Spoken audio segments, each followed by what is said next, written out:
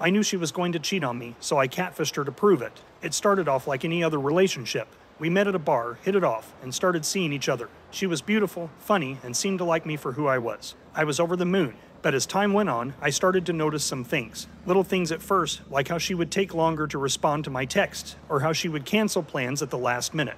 Then, bigger things, like how she would sometimes be on her phone late at night, giggling at something she wouldn't show me. I started to get suspicious. Was she cheating on me? It seemed like a possibility, but I didn't want to believe it. I loved her, and the thought of her with someone else made my stomach turn. So, I started keeping an eye on her. I would try to peek over her shoulder when she was on her phone, or ask her innocent-sounding questions about her day. But she was always one step ahead of me. She would shut her phone off when I came near, or change the subject when I asked too many questions. I started to feel like I was going crazy. Was I just being paranoid? Was she really faithful to me, and I was just seeing things that weren't there? I didn't know what to do. That's when I got the idea to catfish her. I had heard about people doing it before, pretending to be someone else online to catch their partners in the act. It seemed extreme, but I felt like I had no other choice. I created a fake profile, using a picture of a good-looking guy I found on the internet. I made up a backstory for him, saying that he was new in town and looking to make some friends. I added some interests that I knew she would find appealing, like hiking and sushi. Then I started chatting with her. At first, I didn't know what to say.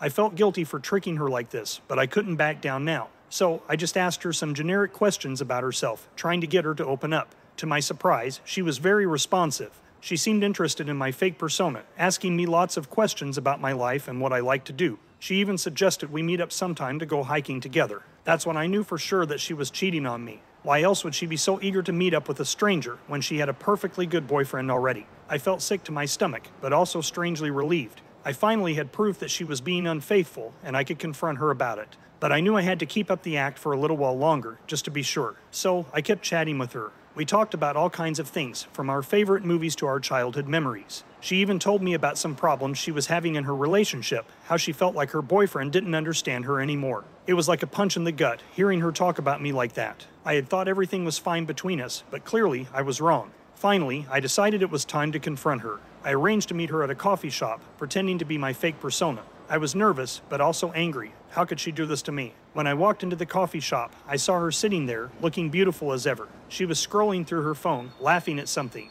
I felt the pain of jealousy, wondering who she was talking to. I walked up to her and introduced myself as the fake persona I had created. I could see the guilt in her eyes. She knew what she had been doing was wrong, and she didn't know how to respond.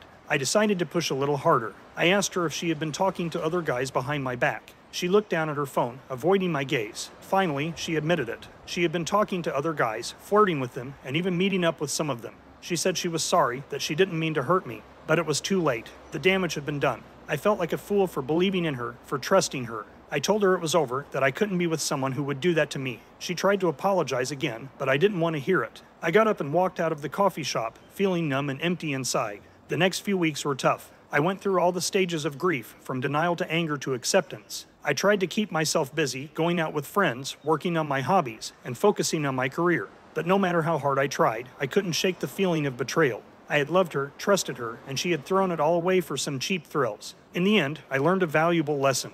I learned that sometimes people aren't who they seem. They might put on a facade, pretending to be someone they're not. I guess I did the same thing. But eventually, the truth will come out. And when it does, you have to be strong enough to face it head on. You have to be willing to walk away from someone who doesn't value your love and your trust. It wasn't easy, but I'm glad I catfished her. It was the only way I could find out the truth, and it saved me from a lifetime of heartache and disappointment. Now, I'm wiser and more cautious when it comes to relationships. I know that not everyone is trustworthy, and that it's better to be safe than sorry. And even though it hurt at the time, I'm grateful for the experience. It made me a stronger person, and it helped me realize what I truly deserve in a partner. What do you think? Do you think he went too far? How else could he have found out the truth? When you subscribe, be sure to click the notification bell. Click here for more Tangled threads.